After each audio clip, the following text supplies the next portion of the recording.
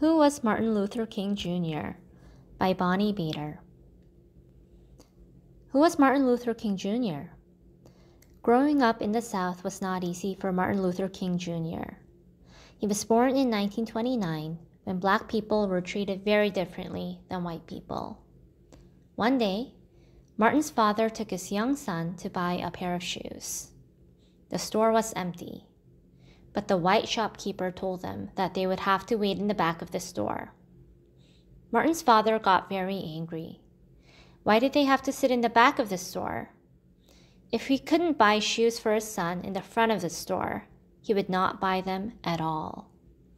He took Martin by the hand and led him out of the store.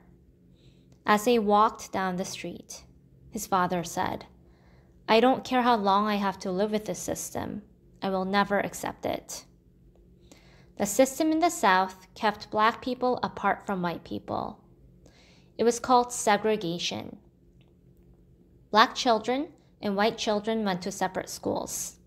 Black people had to ride at the back of the bus. As he grew up, Martin decided to fight for change, but it was a peaceful fight. Martin led marches. He banded people together in protests. He made speeches. Many people listened to his words and joined his nonviolent fight. Martin Luther King Jr. fought using his words, not his fists. Martin Luther King Jr. had a dream that all people could live together in peace and be treated equally. And though he died over 40 years ago, his dream lives on.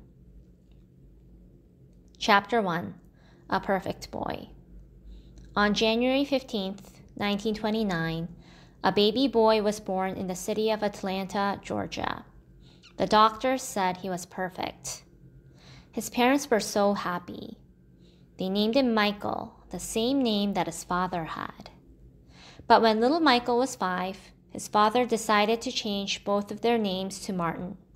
So now, the little boy became Martin Luther King Jr. Young Martin had a very happy home life.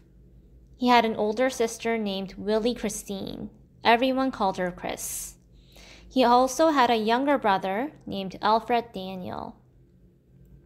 The Kings lived in a large house on Auburn Avenue in Atlanta. Their neighborhood was comfortable. No one was very poor or very rich.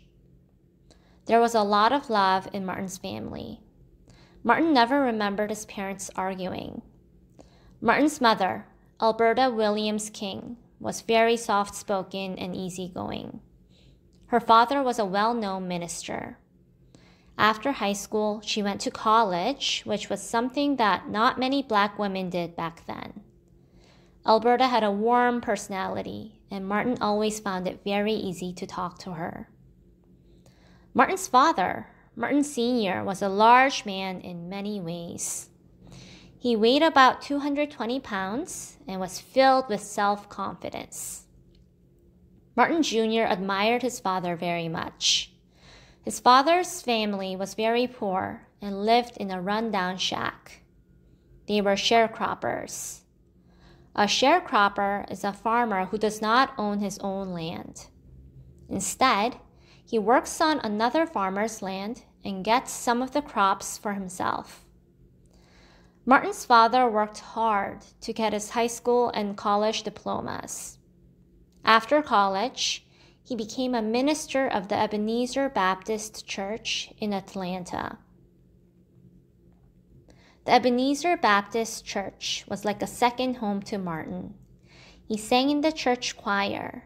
He went to Sunday school and made many friends. It was there that Martin learned to get along with all kinds of people, kids as well as teachers. One of Martin's good friends was white. The boys had known each other since they were 3 years old. The boy didn't live near Martin, but his father owned a store across the street from the King home. Martin and the boy were always together, but when they turned 6, they started school. Martin went to a school for Black children.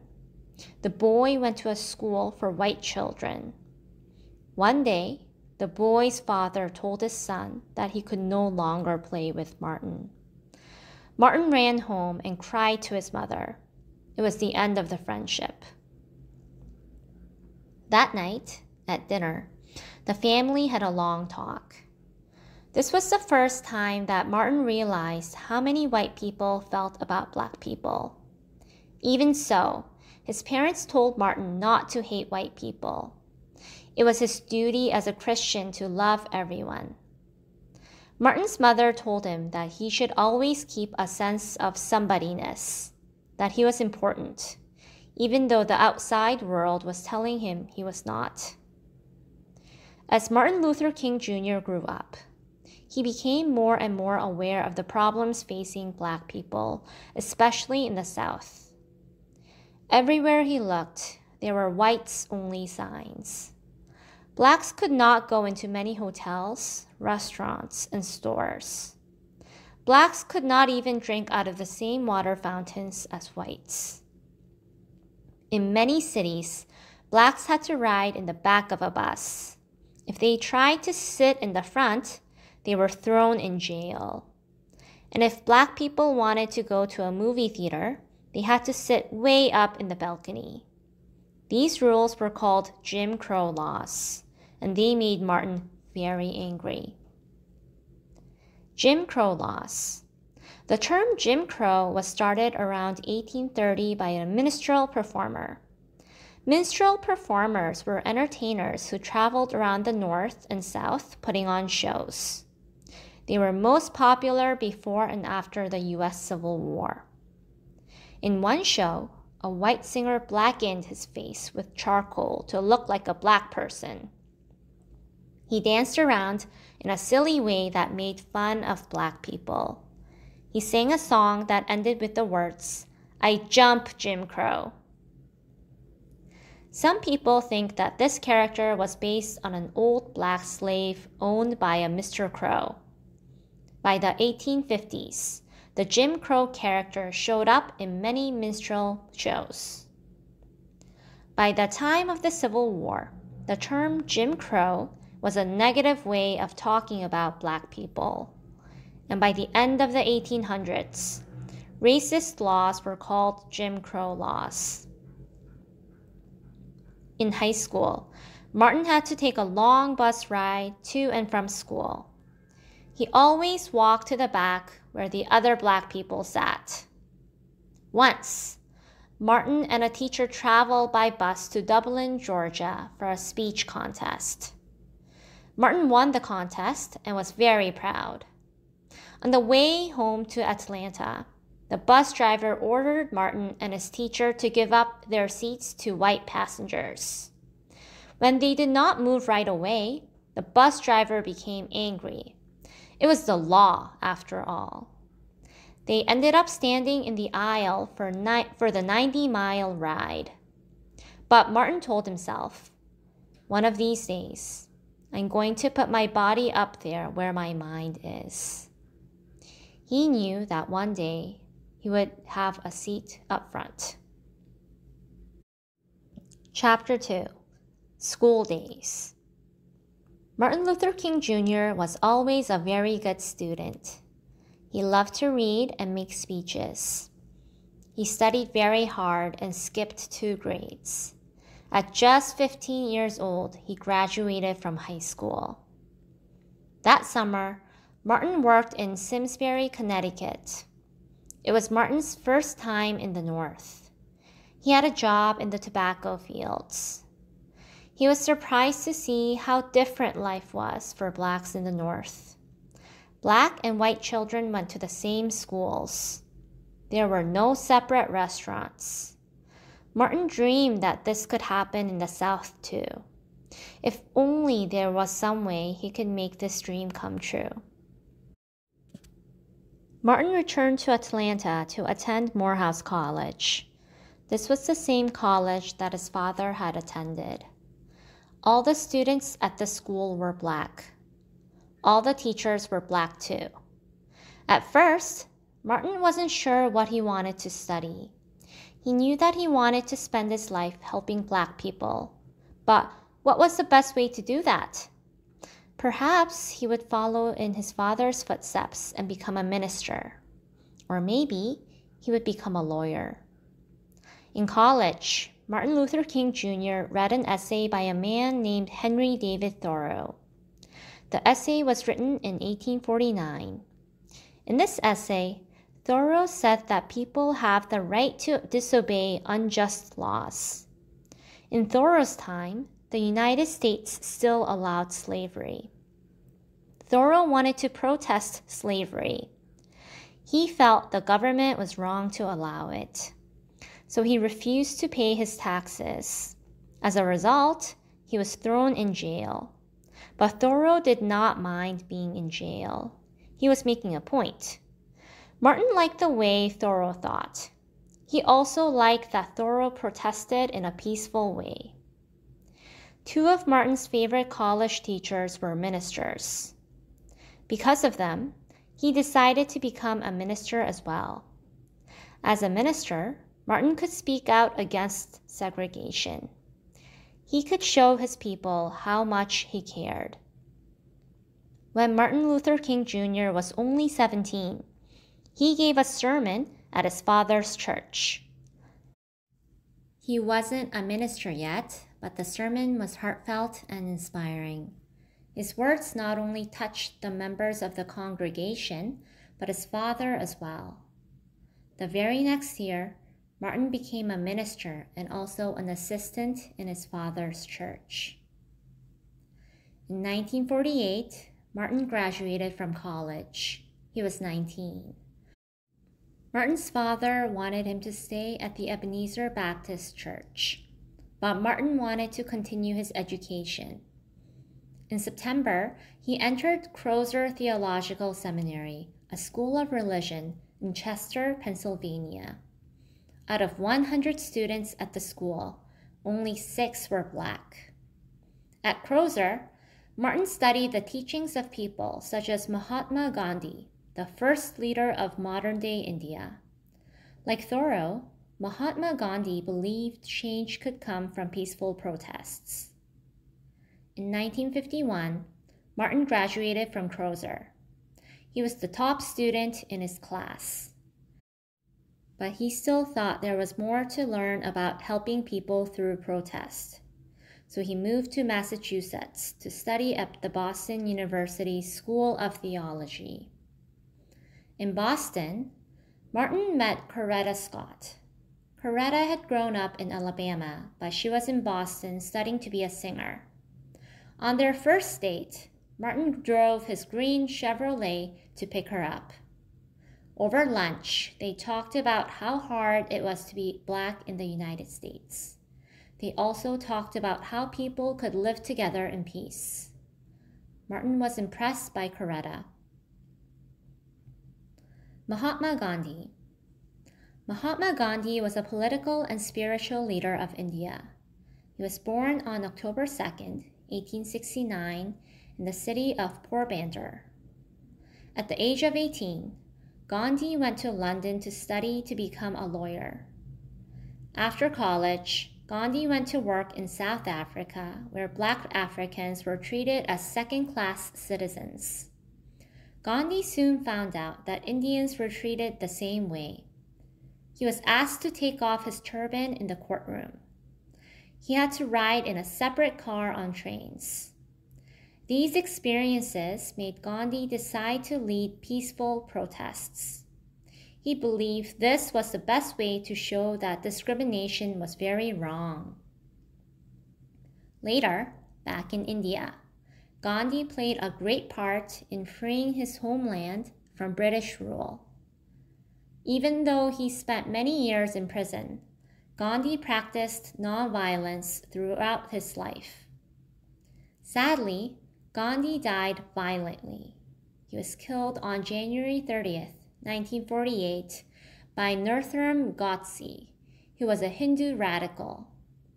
He thought that Gandhi was responsible for weakening India. Today, Gandhi's books and teachings live on and have inspired many people, including Martin Luther King Jr. After only an hour, Martin knew that they were going to get married one day, and he was right. On June 18th, 1953, they were married at the Scotts' home in Marion, Alabama.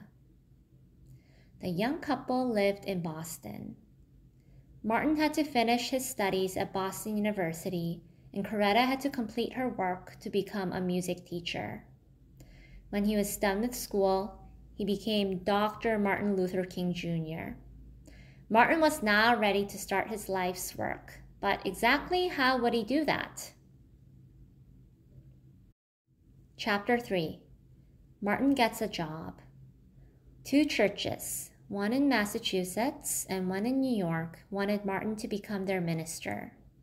While Martin was deciding which job to take, another letter came from the Dexter Avenue Baptist Church in Montgomery, Alabama. The church, which had no minister, invited Martin to come down and preach.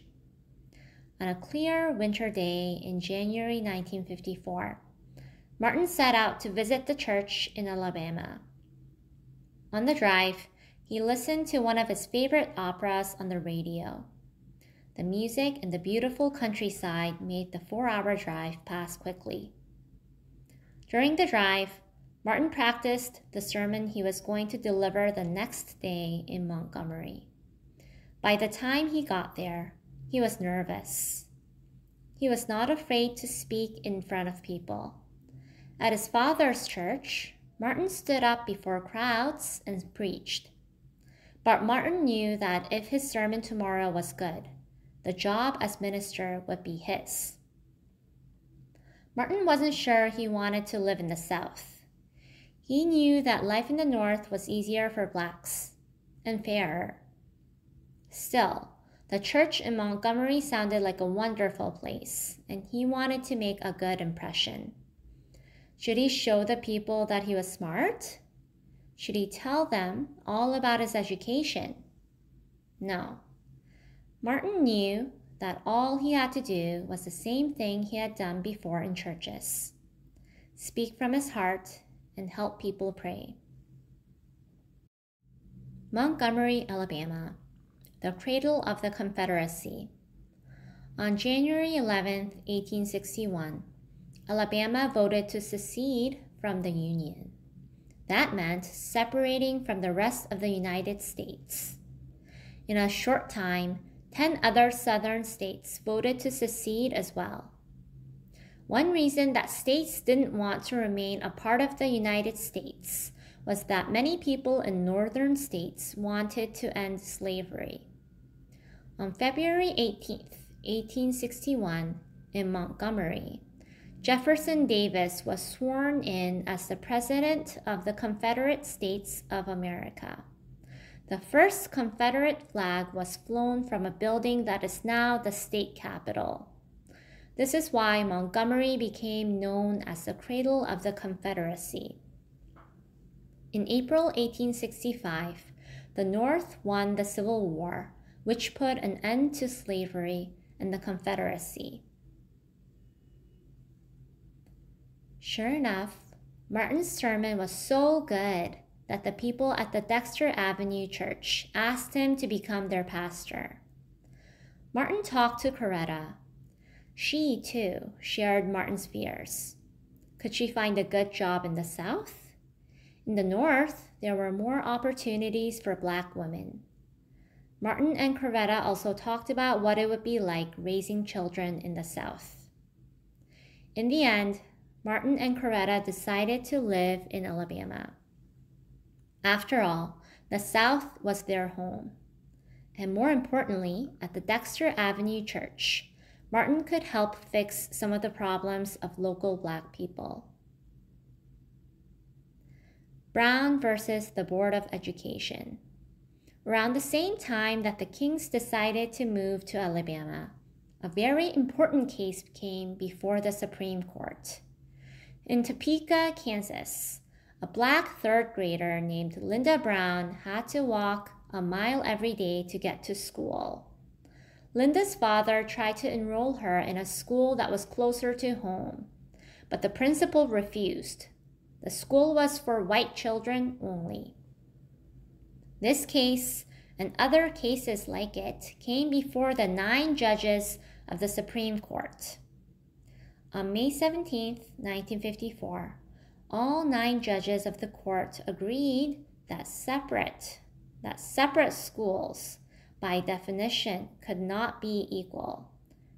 With that reasoning, the idea of separate but equal was struck down. All public schools had to accept Black and white children. Chapter 4. Riding the Bus. Martin started his job as the pastor of the Dexter Avenue Baptist Church on September 1, 1954. In his sermons, he persuaded church members to register to vote. Voting was one way to change unjust laws. He also encouraged them to join the NAACP, the National Association for the Advancement of Colored People. The NAACP is one of the oldest civil rights groups in the United States. It was formed on February 12, 1909.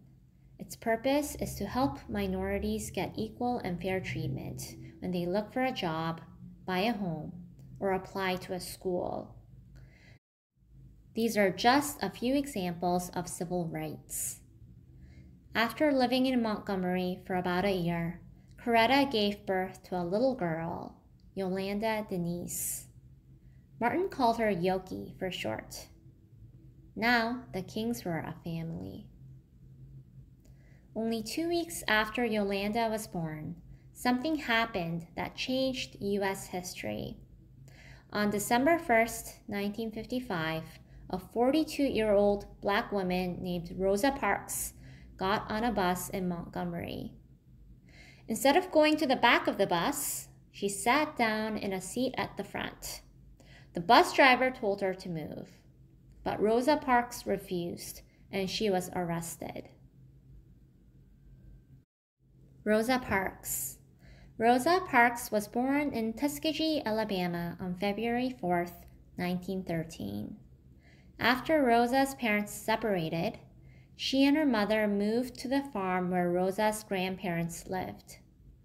Rosa was homeschooled until she was 11. She began high school, but she had to drop out to take care of her sick grandmother. It wasn't until after she was married that she finished high school. By 1943, Rosa had become active in the civil rights movement. She joined her local NAACP chapter and the Voters League. Rosa worked as a seamstress at a department store. She rode the public bus to and from work. After her arrest on December 1, 1955, she spent the night in jail. Some people said that Rosa did not give up her seat because she was tired. Rosa said that they were right. She was tired of giving in.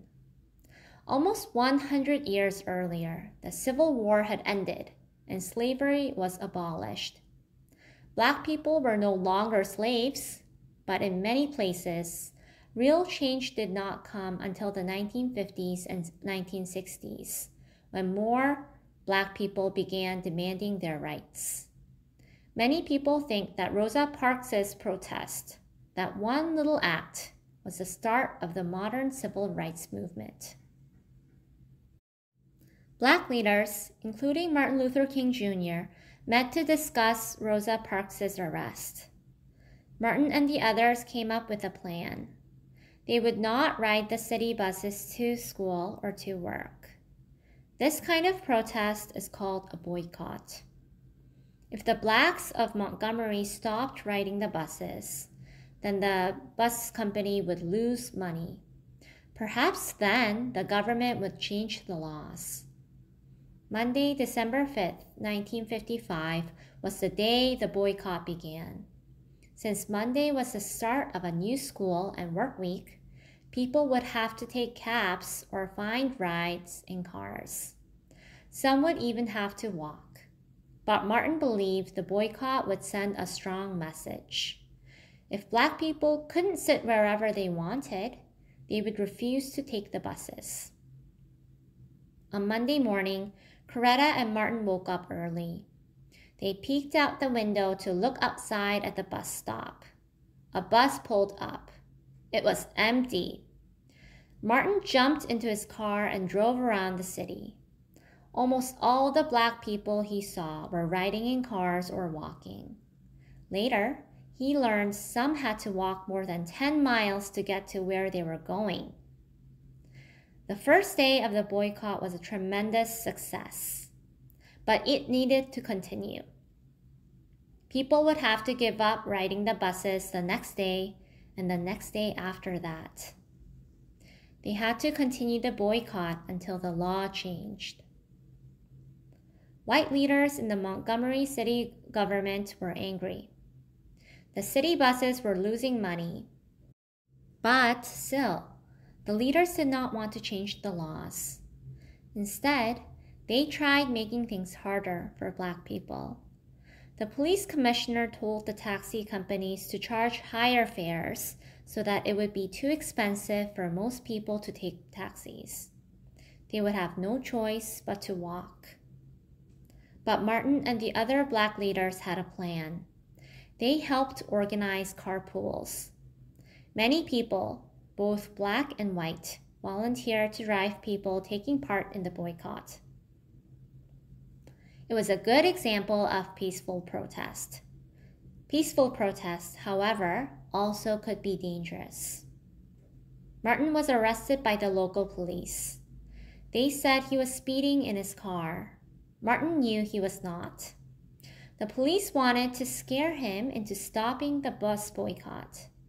Then a firebomb was thrown onto the porch of his house. Martin was frightened for his family, but that did not stop him. The boycott lasted over a year.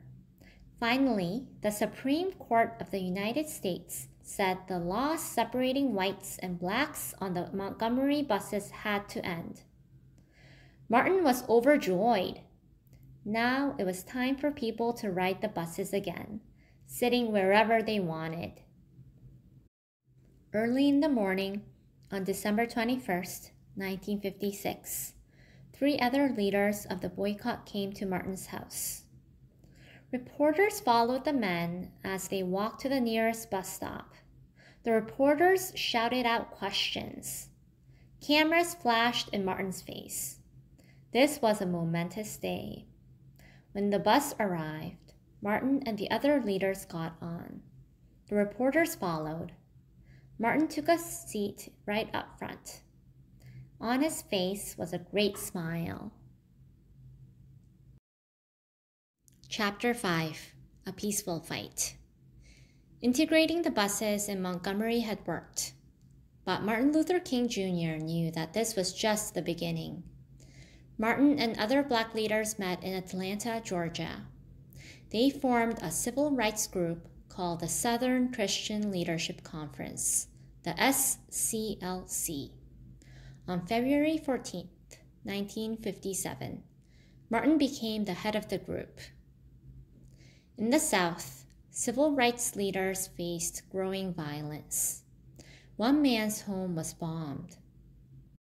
So were several churches. Then a service station and a cab stand were bombed. Martin urged everyone to remain calm. "We must not return violence under any condition," he said. He knew that his advice was hard to follow. Martin's speeches made him famous in Montgomery. Wherever he went, thousands of people showed up to hear him. People even ran up to him on the street to ask for his autograph. On February 17, 1957, Martin spoke at a gathering called the Prayer Pilgrimage in Washington, D.C. The march took place on the 3rd anniversary of the passage of Brown versus the Board of Education. On the day of the march, thousands of Black and white people gathered in front of the Lincoln Memorial. The speakers asked the government to pass a civil rights bill. This bill would guarantee all people in the United States equal rights under the law. An important part of the Civil Rights Bill would be to make sure every adult citizen was allowed to vote. At the prayer pilgrimage, Martin said that was the most urgent request to President Dwight Eisenhower. While Martin was marching and speaking, Coretta was busy running the King household. On October 23rd, their second child, Martin Luther King III, was born. Martin said of Coretta, "I am indebted to my wife, Coretta, without whose love, sacrifices, and loyalty, neither life nor work would bring fulfillment." By this time, Coretta wanted to become much more involved in the movement. Martin, however, preferred that she stay at home raising their children. The 15th Amendment. In 1870, the 15th Amendment of the United States Constitution gave male U.S. citizens who were 21 or older the right to vote. Women, both white and black, did not get the right to vote until 1920. But all over the South, black people were still kept from voting. They were told that they had to pay a poll tax before they could vote. Many were too poor to pay. Some blacks had to take tests to prove that they could read and write. If they couldn't, they were turned away. They could not vote for president. They could not vote for Congress. They could not vote for local leaders. Not only was this unfair, it was against the law. In 1959, Martin did agree to take Coretta along on a trip to India. Martin wanted to see the land where his hero, Gandhi, had lived. As he traveled through the country, he saw that India was divided between the very poor and the very rich. Many people did not have jobs. Many slept out on the streets. Rich people, on the other hand, had beautiful homes and fancy clothes. Yet, even with so much poverty, there was peace among the people. Yes, they were poor, but they did not take their troubles out on anyone. Martin visited some of the places that were special to Gandhi. He and his group went to a place called Bambi. It was there that Gandhi had started a walk of more than 200 miles to protest a tax on salt. Gandhi's walk began with 8 people. The number grew to thousands. Some say that more than 1 million people ultimately joined the walk.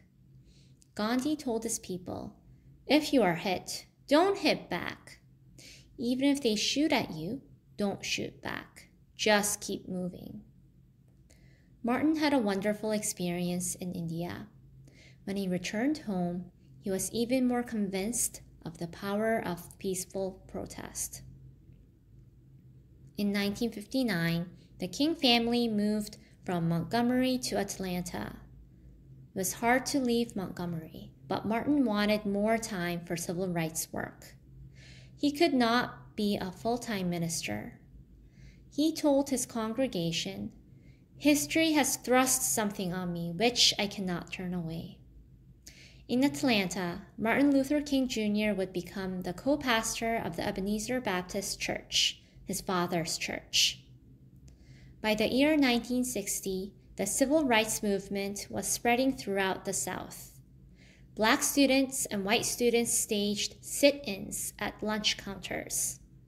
Students would sit together at a whites-only lunch counter and wait to be served. Often, the police would drag them out. But the students never fought back when arrested. Sometimes, people yelled and spit at the students. Some threw rocks at them. No matter how many students were put in jail, the next day, others would go sit in at the same lunch counters. They kept on because the fight was something they believed in. Martin took part in the sit-ins. On October 19, 1960, he was arrested at a lunch counter in a department store in Atlanta. Over 200 students were arrested that same day. They were all taken to the Fulton County Jail. Martin told the judge that the sit-ins pointed out racial injustice. He wanted people in Atlanta to see how wrong it was to have whites-only eating places. He said, "I must honestly say that we firmly believe that segregation is evil." 5 days passed, and Martin and the students were still in jail. Black people in Atlanta were very worried. Finally, the store owners dropped the charges and everyone was set free. But many white people were still angry with Martin. They wanted him back in jail. On May 4th, 1960, the police stopped Martin in his car. They gave him a ticket for driving in Georgia with an Alabama driver's license. Martin thought, at worst, he would just pay the fine in court. Instead, Martin was taken away, his legs put in chains, and driven to a state prison more than 200 miles away. The ride to the prison was long. Martin was hungry, he was thirsty, he was scared. When his followers learned what had happened to Martin, they tried their best to get him out of prison. They made calls to Vice President Richard Nixon and Senator John F. Kennedy, who were running against each other for president. At first, neither man wanted to help. They were afraid of angering the white voters. When reporters asked Nixon about Martin Luther King Jr. being in jail, Nixon said, "No comment." Finally, one of Kennedy's friends convinced the senator to help. First, Kennedy called Martin's wife, Coretta. She was pregnant with their 3rd child and she was very upset. John F. Kennedy told Coretta that he and his brother, Robert Kennedy, who was a lawyer, would do everything in their power to help Martin. Robert Kennedy called the judge who had sent Martin to jail. He wanted to know why Martin couldn't post bail. Bail is money paid to the court that allows someone to remain free until the trial. Now, the judge agreed to set bail. Martin was freed. Kennedy campaign workers printed millions of leaflets that said Nixon's no-comment remark showed that he was a man without a heart. Martin's father, Martin Luther King Sr., decided to vote for Kennedy now. John F. Kennedy won the election that November. He was the first Roman Catholic president. Catholics in the United States had faced prejudice too. That was one of the reasons many Black people voted for JFK. Perhaps his own experience as a Catholic would make him more understanding of the problems of race in America. Chapter 6. Freedom Riders. By 1961, there were not as many whites-only lunch counters left in the South, but far too many waiting rooms, bathrooms, and restaurants and bus and train stations still had separate areas for Blacks and whites. It didn't matter that the courts said this was illegal. Martin Luther King Jr. spoke to President Kennedy, but the president did not take quick action to fix the situation. On May 4th, 1961, a group of students boarded 2 buses in Washington, D.C. They were traveling to the South. At some of the rest stops, the Black students sat in the whites-only waiting rooms. Again, they were staging peaceful protests. In Anniston, Alabama, the tires of one of the buses were shot out. A bomb was thrown in the window of the other bus. As the frightened riders ran out of the bus, they were attacked. The trip was over. But the students did not give up. More groups rode buses from the north to the south. Again, students were attacked. Many were put in jail. These brave young people became known as Freedom Riders. One night, a group of Freedom Riders held a meeting in a church in Montgomery, Alabama, where Martin came to speak. A crowd outside threw stones and bottles at the church. but Martin urged everyone inside to stay strong. Together, they sang the freedom song, "We Shall Overcome." Finally, the angry crowd left.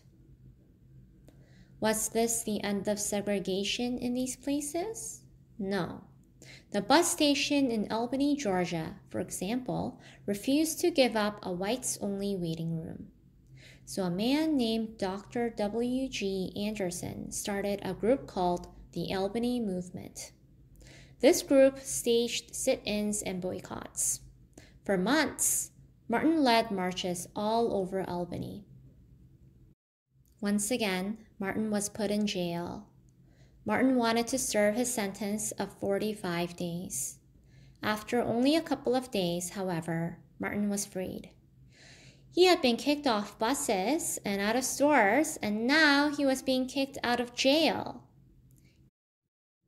Yet, after all the marches and more time in jail, Martin and the rest of the leaders of the Albany movement were faced with defeat. The segregation laws in Albany remained, at least for the time being. While some people might have given up, Martin looked at the setback as a beginning. His fight would continue. Chapter 7. Freedom Comes to Birmingham. Martin Luther King Jr. understood that the civil rights movement would suffer defeats. But now he was more determined than ever to prove the power of peaceful protest. He looked for the city with the toughest Jim Crow laws. It was Birmingham, Alabama. If Albany, Georgia was bad, Birmingham was worse. Schools were still segregated in Birmingham. The water fountains were marked colored or white.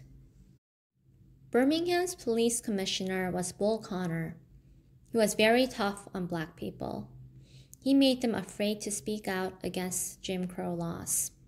Even the white people who did not like segregation were afraid to say anything. Martin and the leaders of the Southern Christian Leadership Conference had a plan.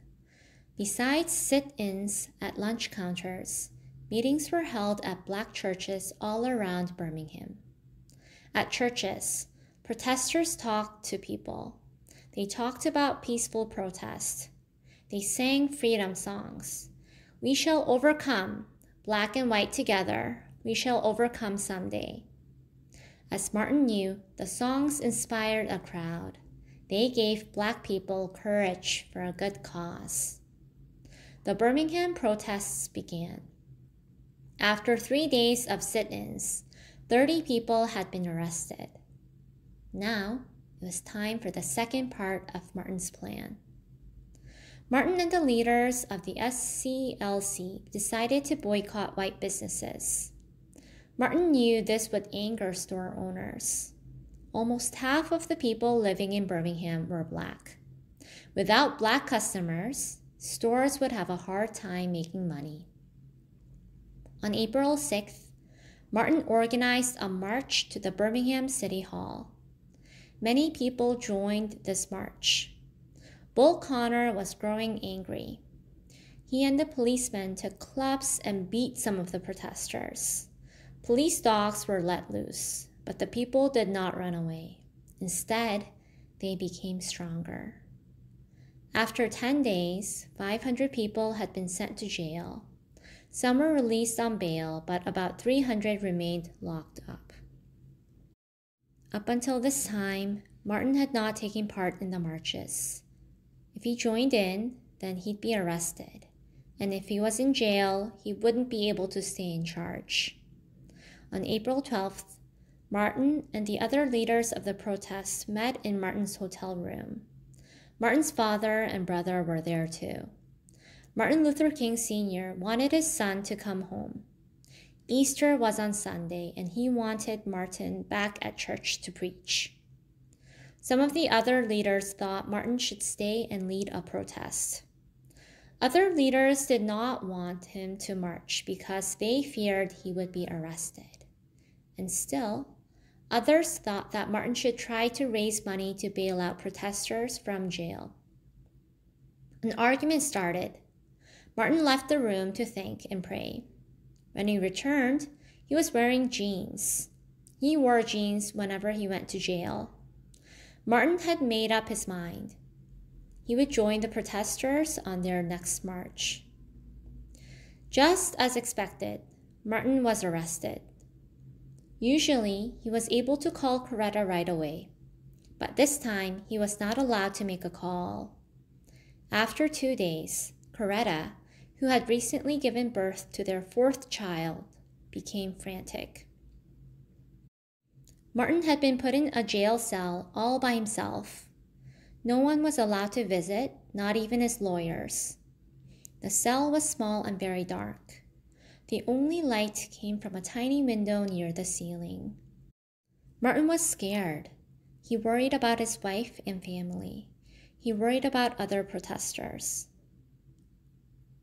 Even white ministers were against Martin. In a letter to the Birmingham News, 8 white pastors said that protest was wrong. They felt the SCLC should not break laws. They said that Martin and his group were stirring up hatred and violence. In response, Martin wrote a long letter. Since he did not have any paper in jail, he wrote on the edges of newspapers. He even wrote on toilet paper. In this letter, Martin said that people should obey just laws, but they should disobey unjust laws. Even so, he said, they should always behave peacefully, and people should be ready to accept punishment for disobeying the laws. Martin willingly served his time in jail. After 8 days, he was released. Martin could see the light of day again. Now, one of Martin's advisors had a new plan. He wanted to organize a children's march. At first, Martin was against this plan. Wasn't it too dangerous? But Martin's advisors did not think that the police would throw children in jail. Thousands of Birmingham children, from 6-year-olds to teenagers, were trained in peaceful protest. They joined together in marches. And yes, some children were put in jail. On May 2nd, a huge demonstration was planned. Thousands of young people wanted to take part. At one black school, the principal locked up the gates to keep the students inside, but they climbed over the gates. This march was too important to miss. They were marching for freedom. Bull Connor and his men came to the march too. They brought clubs to beat the protesters. Police dogs ripped at the marchers' clothes. The police knocked down people with blasts of water from giant fire hoses. Then the home of Martin's brother was firebombed. Other bombs were set around the city. But reporters were there too, and cameramen. They wrote stories. They filmed what was happening. By the 1960s, most American homes had a television. Through television, people became more connected to the outside world. It is one thing to read about an attack in a newspaper. It is quite different to see it happening on TV. Martin understood the power of television. He was glad that this struggle was being brought into people's living rooms on a daily basis. Americans were outraged. Many white business leaders in Birmingham were fed up. But what upset many the most was not the violence, but all the lost business. They held a meeting and decided to give in on some of the marchers' demands. These were some of the promises. Lunch counters, restrooms, fitting rooms, and drinking fountains would be desegregated. Blacks would be able to get better jobs. The protesters in jail would be released. A committee of black people and white people would be formed to help ease tensions between the races. At last, the Jim Crow laws in Birmingham were gone. Martin had won a great victory. Chapter 8. I Have a Dream. Birmingham proved to black people all around the country what protesting could do. From North Carolina to Tennessee to Oklahoma, black Americans marched and held sit-ins. They held protests in front of government buildings. Gradually, thousands of lunch counters, hotels, schools, and parks became integrated. Then, on June 11, 1963, President Kennedy asked Congress to pass a civil rights bill. Kennedy said, "I am asking the Congress to enact legislation giving all Americans the right to be served in facilities which are open to the public: hotels, restaurants, and theaters, retail stores, and similar establishments. This seems to me to be an elementary right." On August 28, 1963, Martin and other Black leaders led a march to Washington, D.C. They wanted to show Congress how many people supported the Civil Rights Bill. More than 250,000 Americans came from all over the United States. Many rode in cars and buses. Others flew in airplanes. Some walked. Some roller skated. Most of the marchers were Black, but there were also thousands of white people. They, too, felt that the laws of segregation were unjust. The people marched toward the Lincoln Memorial, singing along the way. Many leaders spoke that day, but Martin was unforgettable. Martin had written a speech, but he did not read it. Once he faced the crowd, he remembered a speech he'd given a few months before. In that speech, he had used the phrase, "I have a dream," over and over to express his hopes for the future. Martin wanted to use those same words again. So, he put down his script and spoke. His dream was that one day, on the red hills of Georgia, the sons of former slaves and the sons of former slave owners will be able to sit down together at the table of brotherhood. He had a dream that one day people would judge his 4 young children for who they were and not by the color of their skin. Martin's speech ended on a powerful note of hope. He believed that, when that day came, everyone could join hands and sing the songs to an old slave song. "Free at last, free at last. Thank God Almighty, we are free at last." The march and Martin Luther King Jr.'s speech were carried on television stations. It was the first time millions of Americans heard Martin speak. His words inspired the crowd. His words inspired the nation. His words inspired the entire world. Because of this speech, Martin Luther King Jr. became the voice of the civil rights movement. The Gettysburg Address.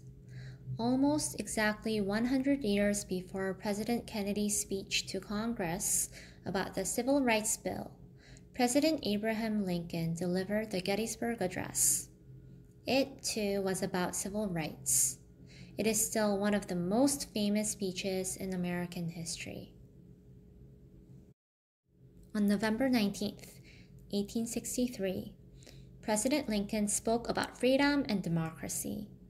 It was during the Civil War, and he gave the speech in Gettysburg, Pennsylvania, where a great battle had been won by the North. He said that 77 years ago, or 87 years earlier, the nation was formed with the idea that all men are created equal. He wanted a government of the people, by the people, for the people. Yet, 100 years after the Gettysburg Address, Lincoln's dreams of equality were still not fully realized. But just 2 weeks later, on September 15, 1963, disaster struck. A blast rocked the early morning silence in Birmingham, Alabama. A bomb went off in the 16th Street Baptist Church. 4 Black girls lay dead. They were Denise McNair, age 11, Carol Robertson, age 14, Cynthia Wesley, age 14, and Addie Mae Collins, age 14. People all around the country were shocked. Martin was filled with grief and bitterness. He contacted President Kennedy to say that he was going to Birmingham to make sure that there was no violent reaction by blacks to the bombing. President Kennedy sent 25 FBI agents and bomb experts to investigate. Then, on November 22, 1963, disaster struck again. President John F. Kennedy was shot dead in Dallas, Texas. He was the fourth U.S. president to be killed while in office. The vice president, Lyndon B. Johnson, became president. 5 days after President Kennedy's death, President Johnson spoke to Congress. He asked them to pass the civil rights bill that Kennedy had wanted. This was the best way to honor President Kennedy's memory. Congress agreed. On July 2, 1964, almost 100 years after the country saw the end of slavery, President Johnson signed the Civil Rights Act. And standing next to President Johnson when he signed the bill was Martin Luther King Jr. Major features of the Civil Rights Act of 1964. Anyone could register to vote. Literacy tests to see if voters, both black and white, could read and write could still be given. Discrimination in hotels, motels, restaurants, and other public places was outlawed. The Attorney General could take segregated schools to court. Money would be taken away from any state programs that practiced discrimination. Companies with more than 15 employees could not discriminate among the workers. Chapter 9, The Peace Prize. Martin showed people all over the world the power of words, not fists. In 1964, Martin was awarded the Nobel Peace Prize. This award is given almost every year to the person or group who has done something important in the cause of world peace. Martin was very grateful for this award, but he knew it wasn't his alone. It belonged to the thousands of brave people who had taken part in the nonviolent fight for equal rights. Martin gave away all the prize money, $54,000, to civil rights groups. Nobel Peace Prize. Alfred B. Nobel was a Swedish chemist and engineer who invented dynamite. When Nobel died in 1896, he left $9 million in his will to establish the Nobel Prize. The prizes are awarded almost every year in 6 categories: peace, literature, physics, chemistry, physiology or medicine, and economics. Many different people, from teachers to judges to politicians, can be nominated for an award. In some years, as many as 200 nominations are received. The Nobel Peace Prize has been awarded to 94 people and 19 organizations since 1901.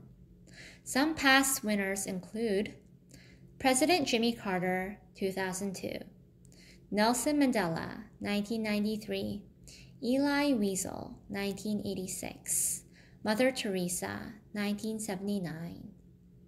Martin Luther King Jr. had won the Nobel Peace Prize, but he knew he had not reached his goal, equality for all people. He thought about the defeat in Albany and the success in Birmingham. Surely, there were other cities where Martin could help end segregation. Martin's eyes turned towards Selma, Alabama. Although half of Selma's residents were black, only 1% was registered to vote. The voting office was only open a few days a month, which made it difficult for people to register. In addition, the literacy test was so hard, Martin said that even the Chief Justice of the Supreme Court might not know some answers. For weeks, Martin led groups to the courthouse to register to vote, but it was not legal to hold marches in Selma. So the groups were arrested. Thousands of black people were sent to jail just because they wanted the right to vote. On February 1st, 1965, Martin Luther King Jr. was arrested during one of the marches. While Martin was in jail, a group called the Student Nonviolent Coordinating Committee invited a man named Malcolm X to Selma to speak. Malcolm X was a young black leader who disagreed with Martin's peaceful protests. Malcolm X did not believe in fighting with words alone. He thought it was okay to use your fists and more. Malcolm X also spoke about black pride, how blacks should respect themselves and be proud of their race. While Martin Luther King Jr. was in jail, he wrote a letter that was published in the New York Times. In the letter, Martin said, "There are more Negroes in jail with me than there are on the voting rolls." Marches spread to many counties in Alabama. One night, a black marcher, Jimmy Lee Jackson, was shot during the voter registration drive. He was 26 years old. Before he died, Jimmy Lee said that a state trooper had gunned him down. The black community in Selma was outraged, but Martin still did not want people to fight back with more violence. He thought Malcolm X was wrong. So Martin organized a march from Selma to Montgomery, the capital of Alabama, to demand voting rights for black people. At the time, the governor of Alabama was George Wallace. He did not want the march to take place. He put a ban on it. Did this stop Martin? No. On March 7th, 650 marchers set out for Montgomery. Since this was a Sunday, Martin stayed back at his church in Atlanta to preach. He planned to take a plane to Montgomery later that day to meet up with the marchers. As usual, the protesters were marching in peace. But soon, state troopers, armed with nightsticks and tear gas, appeared. They attacked the group. Some state troopers on horseback trampled the marchers. About 70 people were injured. The violence was captured by television cameras. People all over the country were so angry about what had happened that they protested in their own cities. Martin, too, was horrified at the news. He also felt guilty about not being with the marchers, so he planned another march 2 days later. On March 9th, Martin led a group of 1,500 from Selma toward Montgomery. Beforehand, Martin told people to leave the line if they had any doubts about remaining. He had to be sure that they wouldn't fight back, even if they were beaten up. As they crossed the bridge, the marchers faced a wall of state troopers. Martin saw that many would be hurt, even killed. Marching was one thing. Getting murdered was another, so he turned the group around. Then good news arrived. Very good news. President Johnson said the protesters had the right to march. He promised to send in troops to protect the marchers.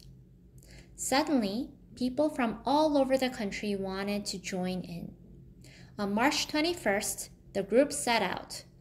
Protestants, Catholics, Jews, blacks, and whites all marching together. To Martin, it was a beautiful sight. People walked through quiet valleys and over steep hills. They walked along the highways, stopping only to rest for a minute or two. Their bodies ached. Their feet were sore, but their hearts were light. By the time they reached Montgomery, they were 25,000 strong. At the state capitol building, they handed a petition to Governor George Wallace, demanding voting rights for Black Americans. On August 6, 1965, President Johnson signed the Voting Rights Act. President Johnson said, "Every American citizen must have an equal right to vote. Yet the harsh fact is that in many places in this country, men and women are kept from voting simply because they are Negroes. Now, there would be no more literacy tests, and United States government workers would be in charge of registering voters. The Selma Freedom Marchers had won. Civil rights leaders who gave their lives for their cause. Medgar Evers was from Mississippi. Growing up, he always questioned the Jim Crow laws. By the time he was in college, he started local chapters of the NAACP, and after being turned down by the University of Mississippi Law School, he fought for the desegregation of the school. On June 12, 1963, Evers was killed. He was 37 years old. A white man named Byron de la Beckwith was accused of the murder. He stood trial twice in the 1960s, but the all-white juries in both cases could not decide if he was guilty or innocent. Finally, in a third trial in 1994, 31 years after Evers's death, Beckwith was found guilty. He was sentenced to life in prison. Andrew Goodman was from New York City. In 1964, Goodman and Mickey Schwerner, who was from Philadelphia, went to Mississippi to register blacks to vote. Both Andrew Goodman and Mickey Schwerner were white. On the night of June 20th, 1964, the two reached Meridian, Mississippi. There, a black man named James Chaney joined the group. The three civil rights workers were arrested for speeding and told to leave town. But members of a violent racist group called the Ku Klux Klan tracked them down and killed them. They were all young men when they died. Goodman was 21, Schwerner was 25, and Chaney was 21. In 1967, 19 white men were arrested for the deaths of the three civil rights workers. 7 of the men were found guilty. 2 men, E.G. Barnett, who was running for sheriff of Meridian, and Edgar Ray Killen, a local minister, were set free because the jury could not reach a decision. It wasn't until almost 40 years later, in 2005, that Killen was also found guilty of the murders. Chapter 10, Fighting Poverty. Even with the right to vote, even with the right to sit anywhere on a bus or eat in any restaurant, Black people were struggling. Too many did not have jobs, and those with jobs weren't making enough to live decently. They lived in homes with no heat and leaky pipes. Many people were sick and did not have money to see a doctor. Black people were angry. They were frustrated. Some were tired of listening to Martin. Change wasn't coming fast enough. People who had followed Malcolm X, who was killed in 1965, were forming groups to carry on his message of fighting back with violence. Groups such as the Black Panther Party emerged. These groups talked about Black pride. In August 1965, a riot broke out in a Los Angeles neighborhood called Watts. They threw rocks and bottles. They shattered store windows. They stole. They set fires. Many people were killed and injured. The rioting went on for 6 days. Finally, the U.S. Army was called in to stop the violence. Watts riots. On August 11, 1965, a black man named Marquette Fry was pulled over while driving on a California highway. A police officer later said he was driving dangerously. As the police questioned Fry and his brother, a group of people gathered. They were angry. Some people began to shout at the officers. They said the Fry brothers were only pulled over because they were black. Some people threw rocks. When Fry and his brother were arrested, the crowd grew angrier and began rioting. The riot lasted for 6 days. In Watts, people felt desperate and hopeless. They felt like victims. Martin understood people's frustration, but he said, when people are voiceless, they will have temper tantrums like a little child who has not been paid attention to. And riots are massive temper tantrums from a neglected and voiceless people. In response, one of the angry rioters said to Martin, "We know that a riot is not the answer, but we've been down here suffering for a long time and nobody cared. Now, at least they know we're here. A riot may not be the way, but it is a way." The root of the problem was poverty. People were sick of being poor. So, Martin turned his attention to employment, getting better jobs.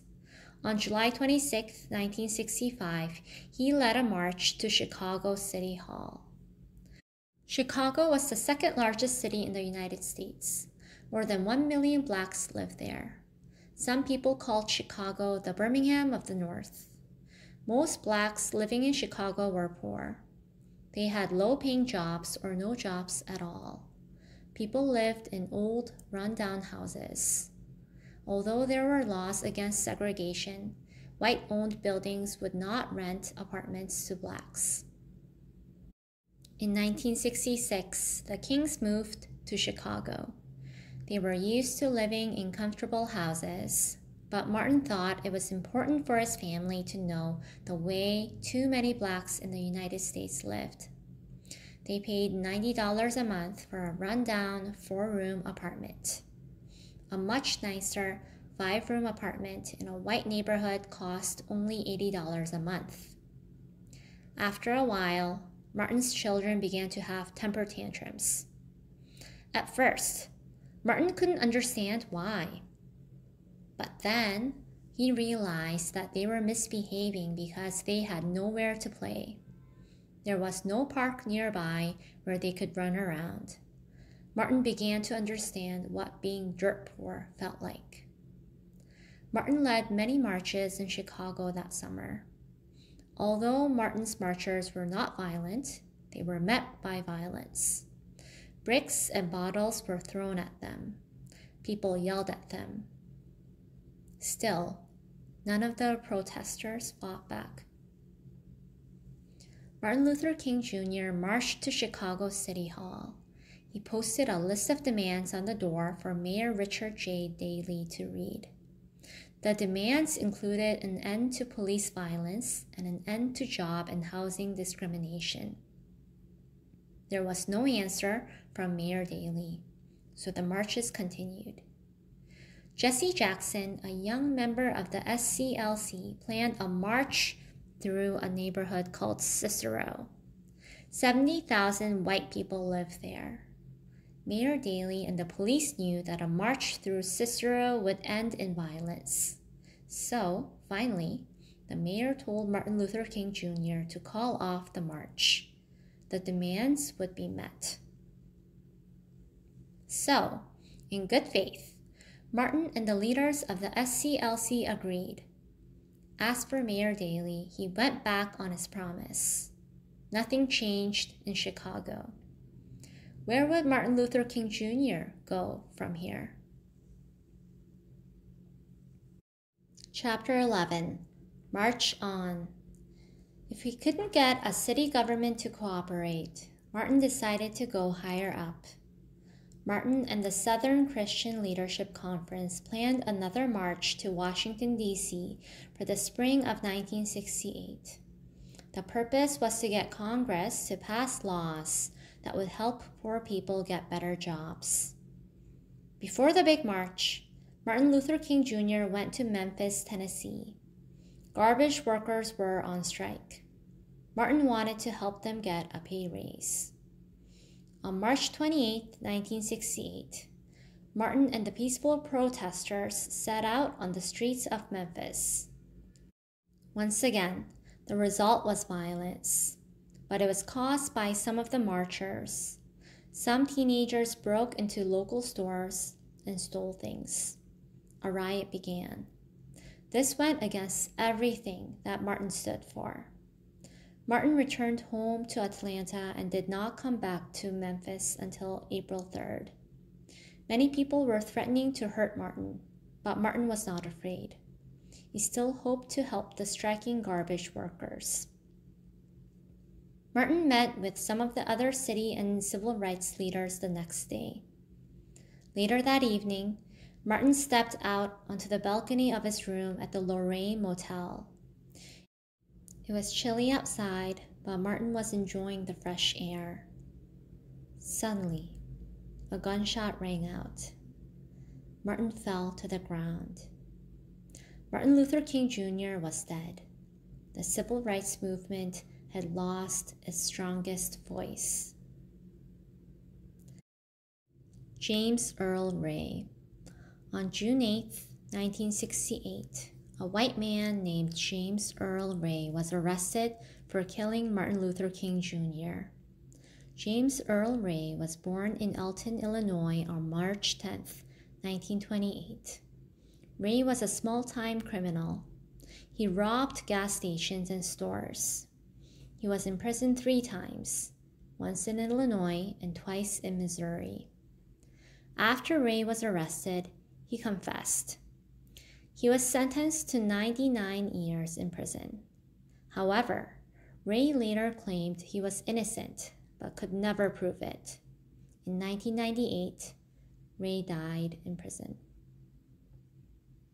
Chapter 12. The Dream Lives On. Martin Luther King Jr. was one of the greatest civil rights leaders of all time. Today, people around the world still remember all he did in his fight for equality. After Martin's death, Coretta carried on her husband's fight. She traveled around the world and talked about peace. She fought to end apartheid, which was a system of segregation in South Africa. Coretta fought for civil rights until her death in 2006. Martin's children carried on their father's message too. In 1997, Martin Luther King III was elected to head the Southern Christian Leadership Conference. He stayed with the SCLC until 2004, and Martin's youngest daughter, Bernice, is a minister. She travels around the world speaking about civil rights. Martin's youngest son, Dexter, attended Morehouse College. In 1997, Dexter visited James Earl Ray in prison. After speaking with Ray, Dexter was convinced that this man had not shot his father. Martin's oldest child, Yolanda, was an actress, author, and peace advocate. Yoki appeared in several films, including a miniseries about her father called King. She died on May 16, 2007. She was 51 years old. In 1980, Martin's boyhood home on Auburn Avenue in Atlanta and other buildings nearby were turned into a National Historic Site. Today, visitors can go to the museum to learn about Martin Luther King Jr.'s role in the civil rights movement.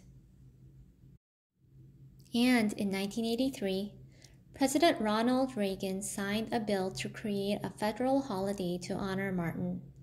It is observed on the 3rd Monday of January each year, near the time of his birthday.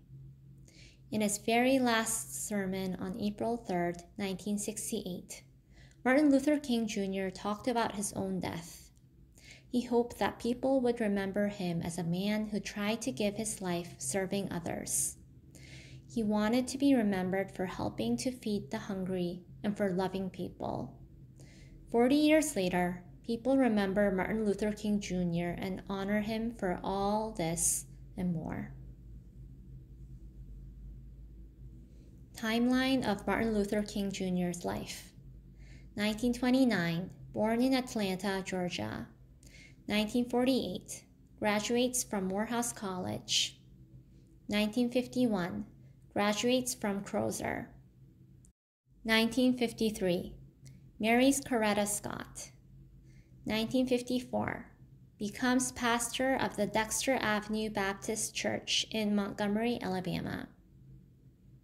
1955 to 1956. Leads the Montgomery Bus Boycott.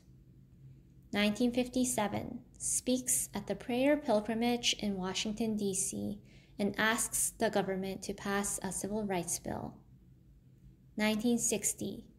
Moves with his family to Atlanta, Georgia. Arrested at a sit-in at a whites-only lunch counter in Atlanta. 1963. Leads a boycott of white-owned businesses in Birmingham, Alabama. Delivers his I Have a Dream speech at a rally in Washington, D.C. 1964. Awarded the Nobel Peace Prize. 1965. Leads a peaceful march from Selma to Montgomery, Alabama, demanding voting rights for Black Americans. 1968. Assassinated in Memphis, Tennessee. Timeline of the world. Anne Frank, who died in the Holocaust, is born. Babe Ruth hits his 500th home run, 1929. Franklin D. Roosevelt is elected President of the United States, 1932. Adolf Hitler declares himself the leader of Germany. Wheaties begins putting pictures of athletes on cereal boxes, 1934. The Japanese bomb Pearl Harbor in Hawaii, and the United States enters World War II, 1941. The first Archie comic book is published, 1942. World War II ends, 1945. Jackie Robinson joins the Brooklyn Dodgers, the first African American in modern times to play on a Major League Baseball team, 1947. The first Mr. Potato Head toy is sold, 1952.